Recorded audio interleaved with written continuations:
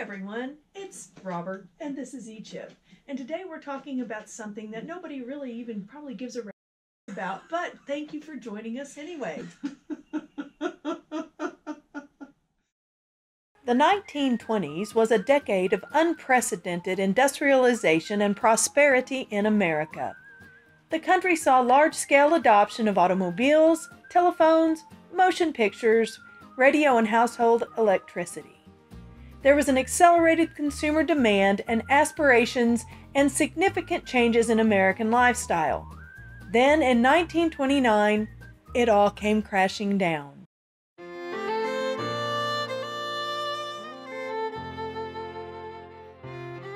Along a lonely stretch of two-lane highway in northern Oklahoma lies the ruins of a once prosperous, roaring 20s enterprise that attained worldwide attention, then slipped into oblivion. The Miller Brothers 101 Ranch once claimed to be the largest diversified farm in the world. The ranch got its start by Colonel George Washington Miller, a Confederate soldier who after the Civil War began cattle ranching near Baxter Springs, Kansas in 1881. While there, Miller made friends with the Ponca Indians, a tribe of the Sioux who were then living among their close cousins, the Quapaw. Miller encouraged the Ponca to settle in the available lands in Indian Territory, which they did. In 1884, Miller leased 100,000 acres of land from the Cherokees in Indian Territory and dug out a home and ranching headquarters along the bank of the Salt Fork of the Arkansas River, alongside the new Ponca Reservation. The 101 Ranch, as it became known, was one of the largest cattle ranches in Indian Territory, with the ranch land eventually encompassing 3 towns. The Millers would buy and drive longhorn cattle from Texas to their ranch, fatten them, and ship them to market in the eastern U.S. But the opening of Indian Territory for white settlement in 1893 and the transfer of tribal land to individual ownership spelled the beginning of the end for large cattle ranching in Oklahoma, as fences divided up the land. The push to diversify the ranch's activities sent the 101 in the most fascinating directions. Cattle, corn, and hogs formed the backbone of the 101 Ranch's income, but upon Colonel Miller's death in 1903, his sons expanded the ranch in dramatic ways. Oil was discovered nearby, marking the beginning of the richest era of oil production in U.S. history, with the nation's largest and most productive oil fields within just a few miles of the ranch. The ranch bankrolled this new energy development, including wildcat oil and gas wells, founding the 101 Ranch Oil Company, which evolved into what we know today as ConocoPhillips Oil. By 1926, the ranch headquarters had pretty much become its own town, with a cafe, novelty shops, and several attractions. The farm produced beef, pork, corn, wheat, apples, cotton, and alfalfa, had its own cider plant, and made apple jelly. The ranch mess hall and cafe were provisioned by food grown on the farm. The ranch had schools, churches, its own network of roads, a telephone system, and even a horseback delivery mail system. It had its own power plant and rail spur. Besides the oil and gas wells, the ranch owned trains, grape arbors, a cannery, tannery and packing plants, poultry farms, woodworking shops, and a general store that accepted U.S. currency or 101 Ranch scrip and coins made of brass and copper. At its height, the ranch employed 1,700 people. The youngest brother, Zach Miller, stated in an interview for American Magazine in 1928, "We figured it wasn't much harder to do things in a big way than it was to worry along in a small way.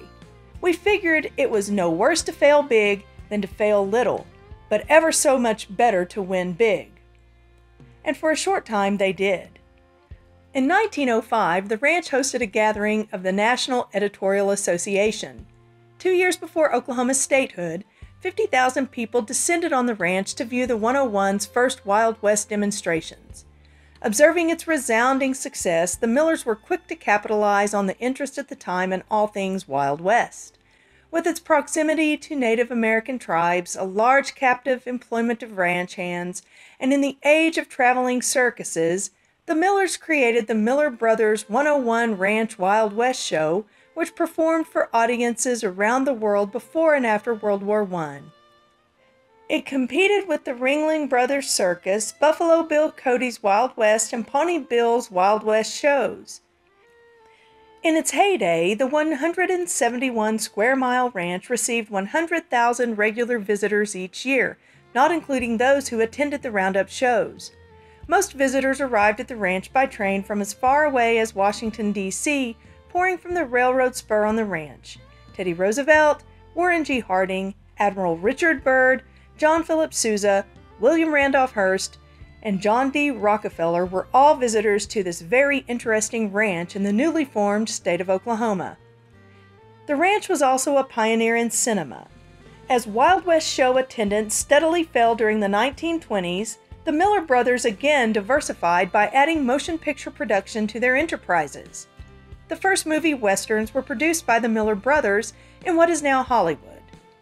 Later, whole movie companies were transported to the ranch in Oklahoma to make movies.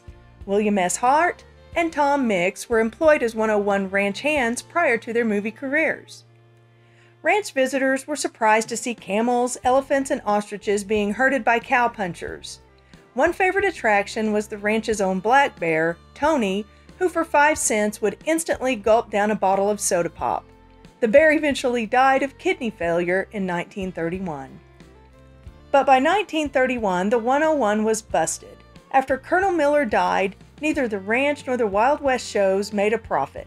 The crash of Wall Street's stock market in October 1929 dealt a further blow to the ranch finances, leaving the last Miller brother, Zach, hanging on just barely. By 1932, he had to face the inevitable, and an auction call rumbled across the once mighty 101 ranch as the cattle, buffalo, horses, and hogs were sold. The U.S. government seized the show's remaining assets and bought 8,000 acres of the 101 ranch. Completely broke, the 101 ranch's last show closed after the New York World's Fair in 1939. So what is the lesson to be learned by the 101 ranch's history and demise? How did the world's greatest diversified farm fail? Was it poor management? Was it the Great Depression? Was it changing times? Was it excessive debt caused by greed? Or was it a combination of all of these? Hey, thanks for getting this far into the video. This is sort of a follow-up to a video we did. I think we entitled it, "This Couple Will Change Your Mind About Homesteading." We've been thinking a lot about homesteading, as you can tell, and how to go about it safely, profitably, Prosperously. And prosperously. And so one of the things I thought of was the 101 Ranch here in Oklahoma, because it is sort of a case study for homesteaders, or I think it ought to be, because here we're talking about a family who literally staked their claim in Oklahoma soil during a land run. They were there before that, leasing land, but they literally staked their claim as homesteaders. They dug a dugout home in the bank of the river.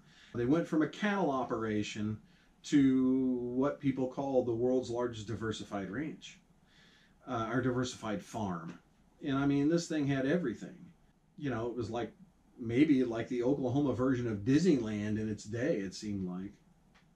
But we'd like to know what your thoughts are on this, because one of the things that struck me was that quote earlier in the video by Zach Miller, where he said, you know, we figured if we failed, it would be just as painful to fail big as it would be to fail small. But on the other hand, if we won big, well, then that would be huge. And I'm not sure I agree with that. What do you think? The bigger they are, the harder they fall. Yeah, that's for sure. The one thing I think of is today's little mantra of "it's too big to fail." Maybe it got to be that kind of a mindset for the family, the Miller brothers, and maybe they were just gung-ho, and as he said, losing's losing, so it doesn't matter if you lose big or lose small. But you know, in this case, it did make a difference. I mean, losing big hurt a lot of people. This was the 1920s, the roaring 20s, when everybody was spending, and they didn't care if they racked up debt. They were literally told that that the stock market is so hot that you should go into debt, you should take out a loan And with that money, buy stock. Oh, what was that called? It was called the margin. Yeah, You're buying margin on the buying. margin. Yeah, that was buying what on the margin. Margin buying. And that was what was largely responsible for the crash. And I think the Miller brothers did the same thing. They were borrowing money on things that they didn't really fully own. And it all eventually came crashing down. I mean, it got to the point at one time, I think in 1930, when their Wild West show was literally stranded in Washington, D.C. It had run out of money, and the whole crew, the baggage trains, the wagons, the tents, equipment, everything was stranded and held. The cast and the crew of that show were literally relying on charity in Washington, D.C., the good graces of people, to take them in, to feed them, and things like that, because the thing had no money. What is prosperity? Is prosperity always mean growth? Does prosperity only mean financial or economic prosperity, or does it mean other kinds of prosperity? I don't consider them to be very prosperous myself because they were running so much debt. Technically, yes, they were a prosperous institution, they were a prosperous family, but with that much debt, you're always chasing your losses. People want to make money quickly, easily, and with as little work as possible. Thinking that growth, was going to get them out of debt. And really, I mean, that can help, but I mean, for the most part, the only way you can get out of debt is just to pay it. Right. You just got to pay it. Some of the things that they invested in ended up being short-lived kinds of endeavors that ran their course, and then they had all of the money involved and then were unable to pay it. But then again, the Depression hit, the stock market crashed and all of that, and that big snowball effect. So was it bad luck? I mean, what was it? To me, it just seemed like they way overextended themselves. But, that's how we do in this country. We overextend ourselves. There was too much chance taking. And it just wound up in government hands and the receivership. Don't forget to like, subscribe, share, and all that jazz.